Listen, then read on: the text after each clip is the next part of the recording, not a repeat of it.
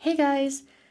Today I'm going to be drawing a new printable sticker sheet for Etsy while answering a few of your questions.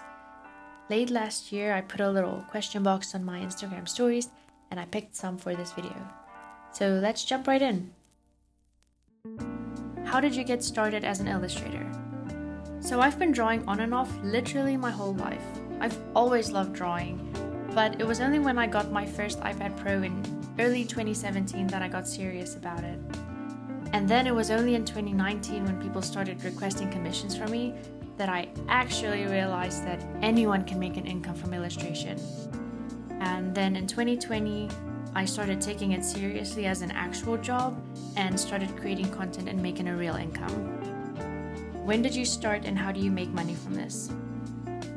At the moment, my illustration income comes from Etsy, where I sell printable sticker sheets, and from Gumroad, where I sell my brushes ebook drawing bundle and soon tutorials. I also take commissions occasionally, and I've just relaunched my Patreon, so that's still a small chunk, but I'm hoping to grow it this year. With illustration in general though, there's literally endless ways to make money, as a freelancer or as an in-house illustrator for whatever company. I've actually got this topic saved as an idea for an upcoming YouTube video too. How did you create your own style? There's a video on my Patreon about my digital art journey and how I found my art style, with some tips to finding your own art style. A quick tip I can give right now though is to not pay too much attention to finding your style, but instead to practice, practice, and practice. And if you keep practicing long enough, I promise your own unique style will start to emerge. How do you come up with ideas to draw? Honestly, this is probably one of my biggest struggles. My goal here is to be a bit more creative with my illustrations. In general though, daily life is my main inspiration. Like when something funny or cute happens with my kids, I enjoy making a little comical illustration about that. When I don't know what to draw, I tend to revert to comfort zone portrait drawing, and I usually find inspiration for that by going on Pinterest and searching for cute outfits, cute accessories, or hairstyles. And honestly, with 3 little boys and everything else about life, a simple portrait is sometimes literally all I have time and energy for. I also like to go through saved draw this in your style challenges and maybe do one of those. How do you draw with 3 kids? So my husband and I both work from home. And up until October 2021, we had all our boys home with us every day too. But you know, seeing as I was serious about building an art career, my husband and I prioritized time for me to draw every day. I still only drew during nap times and after the boys went to bed though. When our 3rd was born last August, we decided to enroll our older boys into a morning play group because it was literally completely impossible to get anything done. So since October 2021, it is definitely a bit easier when you've only got one baby to take care of for a few hours a day. When do you open commissions again?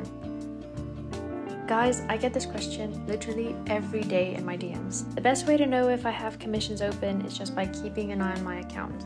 I either make a post on my feed or put it in my stories. But I actually don't take that many anymore because commissions stress me out a lot. I feel so much pressure when drawing somebody that paid and they've got expectations, so I just can't do it too often. What are you doing in free time? What's a free time? No, seriously, with 3 boys, a husband, a house, work, I actually don't know what free time is anymore. Help. Are you an introvert or an extrovert? 100% introvert, definitely. What's your favorite Animal Crossing villager or character?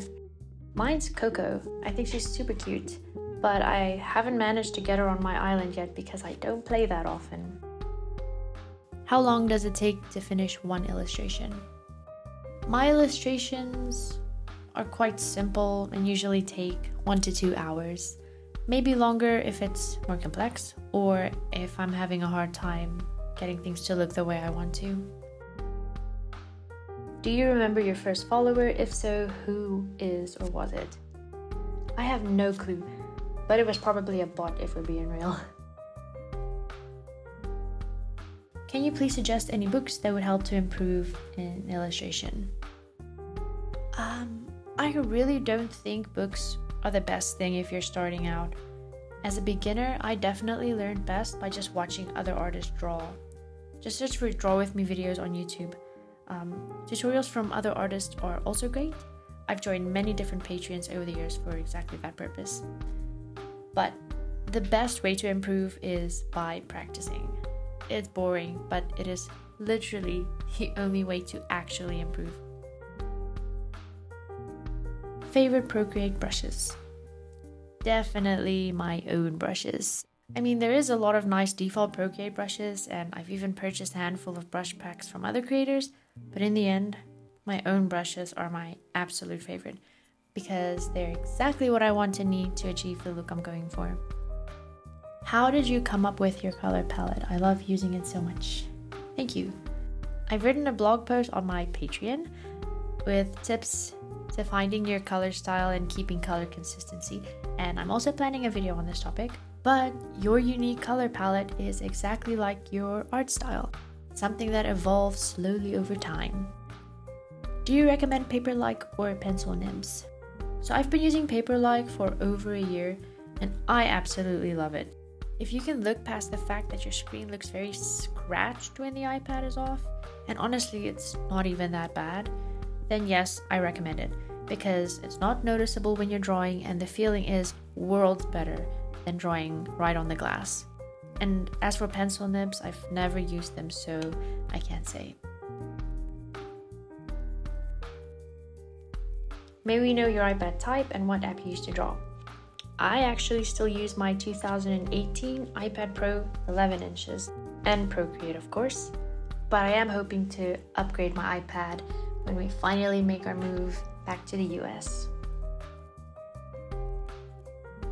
Now for the final question. Is it wise to want a full-time art career? You can kind of ask this question about any career, right? There's pros and cons to every choice, but there are so many branches to art. And if it's something you're passionate about, you can definitely have a long, successful career. There's also so much potential to have something different than the usual 9 to 5, which I love. So I definitely think it's wise making a career in something you truly love. Well, that's all we have time for today. Thank you so much for sending your questions, and I'll see you in the next video. Bye!